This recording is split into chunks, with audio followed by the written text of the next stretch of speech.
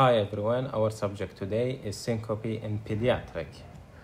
Syncope, transient loss of consciousness, typically lasting no longer than 1 to 2 minutes due to a transient drop in cerebral perfusion.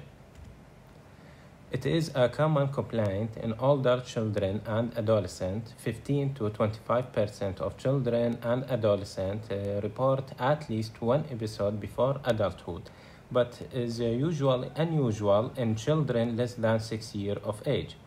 Syncope usually benign in children, but must be carefully addressed because it may occasionally herald a life-threatening condition.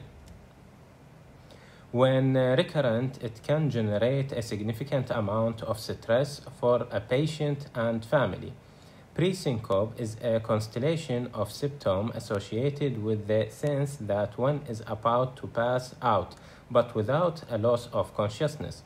Pre-syncope should be approached in the same diagnostic manner as syncope. History. Question detailed history of the spell. Focus on signs, symptoms prior to the event. Significant, most important information used to distinguish syncope from seizure or head trauma. A question the child or observer may recall pre-syncopal sign.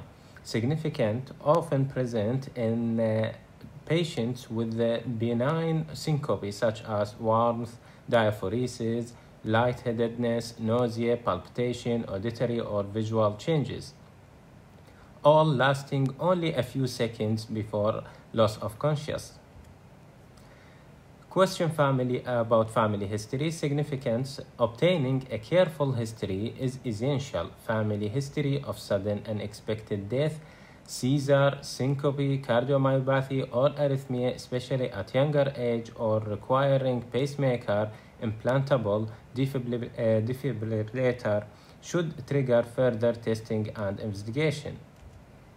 The question. Syncope during exercise or without warning. Significant, may indicate an underlying arrhythmia. Question. Generalized tonic-clonic movement. Significant, may occur with syncope. Pre-syncope signs point to the non-epileptic nature of the event. Question. Increasing duration of unconsciousness. Significant, suggests increasing probability that the event is epileptic rather than syncope. Caution. Syncope may be associated with a convulsion in patient with epilepsy. Epilepsy may rarely mimic a syncopal episode or recurrent pre-syncopal symptoms. Temporal loop syncope seem to occur principally in adult or adolescent. Question. Detail of body position, eye movement, and respiratory pattern.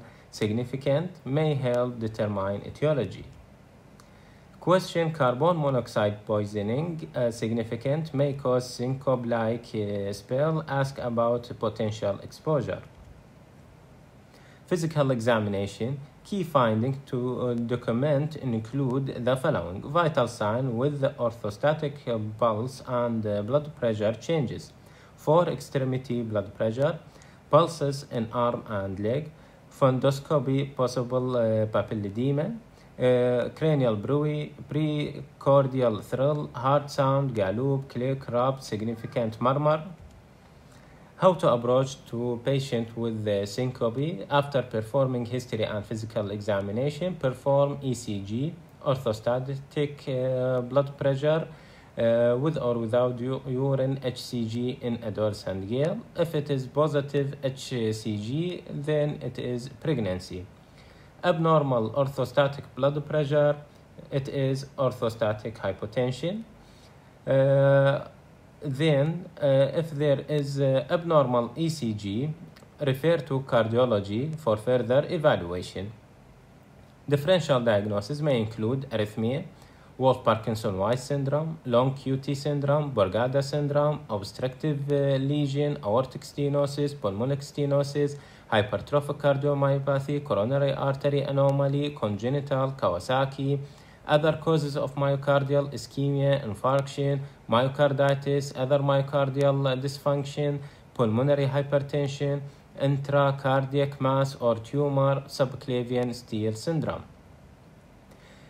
If it is a normal result, then is there sign or symptom suggestive of cardiac etiology? If it is yes, then as we mentioned, refer to cardiology for further evaluation.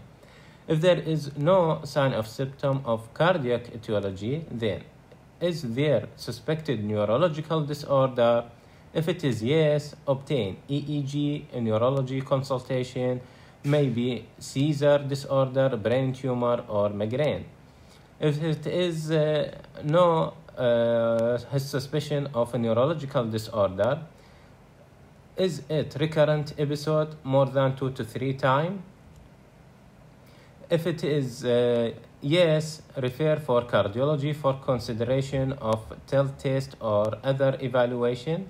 Diagnosis may include vasovagal, postural reflex, neural mediated, situation syncope, cough, micturition, defecation, hair grooming, stretching, orthostatic hypotension, hypovolemia related to medication, postural orthostatic tachycardia syndrome.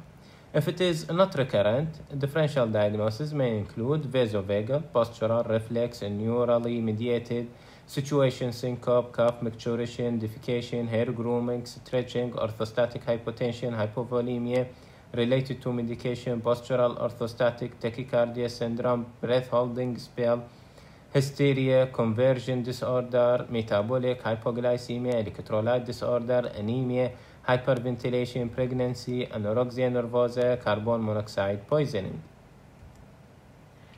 Recommended investigation. Often only throughout physical examination, detailed history and family history are needed if findings are consistent with the vasovagal syncope. ECG and cardiac consultation. Significant if the event is suspected to be symptomatic of a heart condition or there is a concerning history, family history, and ECG and cardiac consultation may be indicated. Treadmill, ECG, Holter monitor, echo, EEG, MRI for chiari malformation. Significant children with unexplained syncope may undergo more extensive tests. Glucose, CBC, blood gases, spinal tap. Significant laboratory test may be appropriate based on clinical suspicion of the underlying cause. Alert. Pitfall. Recurrent syncope due to a prolonged QT interval may be missed on routine ECG. Prolongation of QT interval may only be noted on treadmill testing or cardiac monitor. Peers. Perform a complete history including relevant personal and family history in a syncopal patient. Obtain an ECG in patient with cardiac syncope. Perform a pregnancy test on a sexually mature female. Thank you for your listening.